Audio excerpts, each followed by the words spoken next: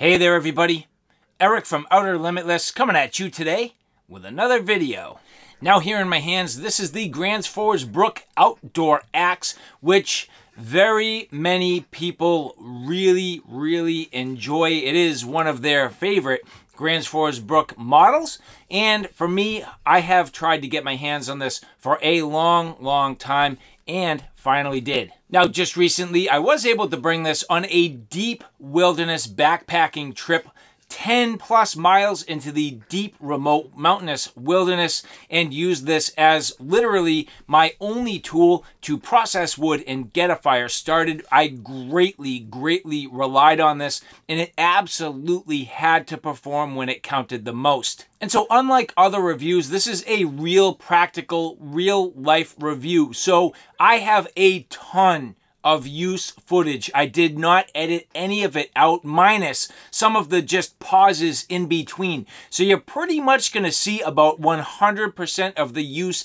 that I used this for to get my fire started. Now, I did use this a little bit more for some additional tasks other than the fire, but you do see, and I would say 95% of the use that I use this for. So if you want a lot of field use footage, you are absolutely going to get it in this video. Now you'll notice on the bottom I am going to annotate. So if you want to skip around and go to different sections, take a look at the bottom of the screen where you'll find markers like this that send you to the next section of the video. And then after all the field use, we're going to come back. I'm going to talk to you about this just a little bit more because I do have some important thoughts and things to share with you. Now, my main thought and consideration, I do want to point out while you're watching the footage, the main thing for me and the only real drawback, this handle is just a little thin down the bottom. So you'll notice in some of the footage,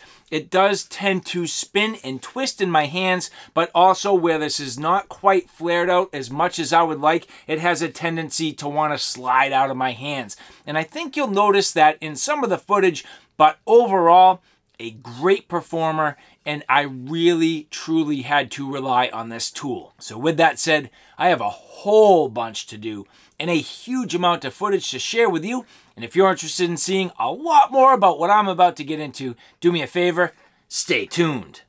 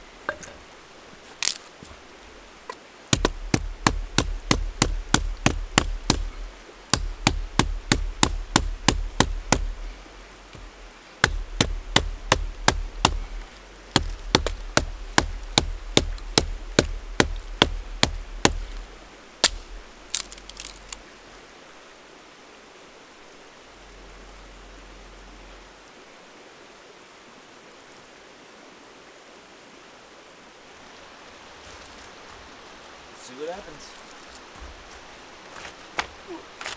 You want to light it with, just light it with the lighter? Sure. And some, on a strip of birch.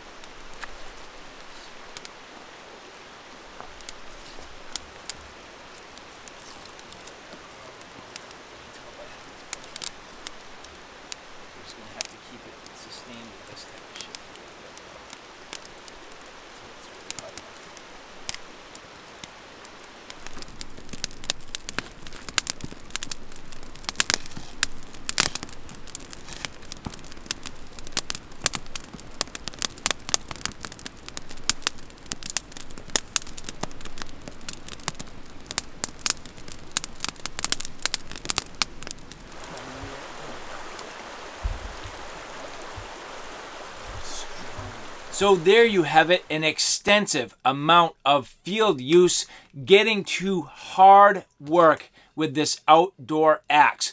Generally speaking, performing very well, and again, just a couple of deficiencies. First, again, the handle.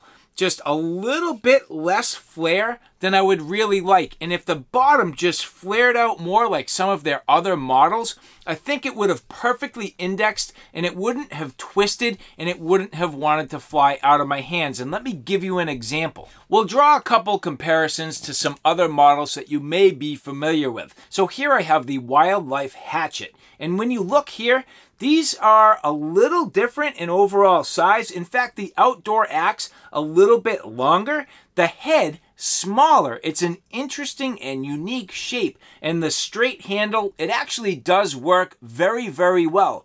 But where I really want to see the difference is just in the pommel section. So if you took the pommel from the Wildlife Hatchet and put it on the outdoor axe, in my opinion, this would be almost unstoppable, where you'd end up with that perfect indexing, that perfect flare. And you'll notice again, if you go back to the footage, I had to reset after between 4, 5, or 6 strikes.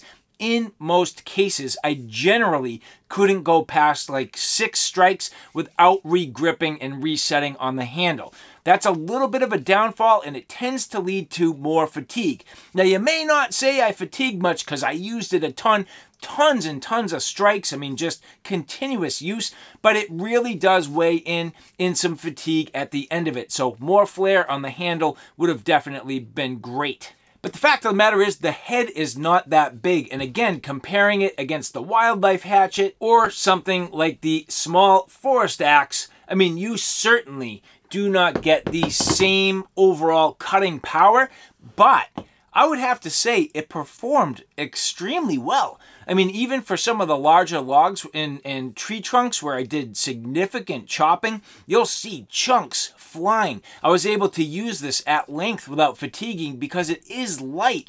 It is kind of almost tomahawk-like. They call it an axe. It's sort of a hatchet. This is a unique tool. I do like it very much in concept. I would say at this point, if I had to pick between the Wildlife Hatchet and the outdoor axe, it would be hard to say. They're both sort of equally compact, little more size, little more heft, but man, this is just a cool little axe. So I do have to say I have greatly enjoyed it and it performed extremely well. And so here, as we look at this in detail, giving you just some of the basic specifications, looking at it just in terms of the quality and how this all held up after the significant amount of use, and then we'll wrap this up. So here you can see the one spot where I did get just a little bit of damage, caught myself a nick. So that is a little bit of a chip and a roll right on the bit there. So you will see. I think I probably caught a rock or something like that. I was working very close to the ground and sometimes those things happen. Now I have stropped this just a bit, put it on a ceramic rod, so a fine ceramic rod. Kind of tried to clean that up. Now, if I was going to try to get that out of there, I would have to actually take quite a bit of metal. I really don't want to do that. I'm pretty much just going to live with it. And to be honest with you, it is not going to affect performance at all. Gransfors Bruk reports this as a 1 pound tool. I weighed it on my own scale. I got 1 pound, 3.7 ounces. So right around 1 pound. And it is, again, just fairly light and generally nimble, which is absolutely a treat. And another thing, so as we get into some of the measurements, the overall length of the head just under 5 inches. The cutting edge a little over 2.5 inches. Total length of the handle around 15 inches. And coming with a beautiful veg tanned sheath. Now all of these, you'll notice the sheaths are the same. What I've done is I impregnate mine with heavy duty amounts of beeswax to make it a little more durable. It actually darkens it up from what you'll see from the factory. So if you're looking at mine and thinking it's extra dark, well, yes, it is. And you'll notice that is the case with all of them. And they all match pretty well at this point.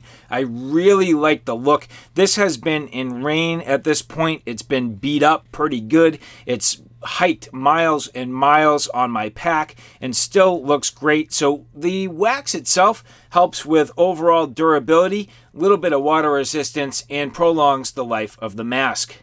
Now the handle I have soaked in boiled linseed oil, and you'll notice it's not quite as dark as the rest of these. There is a couple of reasons for that. First, really, I have treated all of these many more times than I have the outdoor axe. So that's the first thing. Second is these have been used extensively in the field. This really only one time. So the more and more I use it, the darker and darker it will get. And I will continue to treat this. You'll hear a lot of people say, well, you want to treat this with boiled linseed oil once a day for a week, once a week for a month, once a month for a year, and pretty much as you need from then on. Have I done that? No.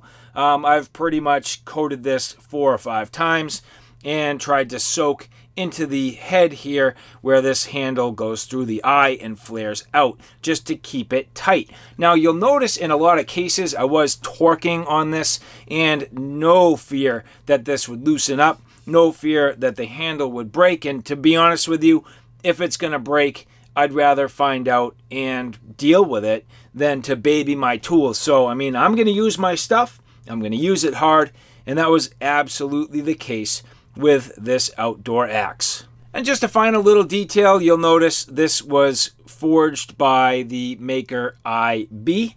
My wildlife hatchet, MM. My small forest axe, AS. And my Scandinavian forest axe, MS. So, all different makers. I mean, the quality for the most part across the entire line, very good. And as you look at this outdoor axe versus some of the others, you will sort of see where it falls. I would say, does it really fall in here?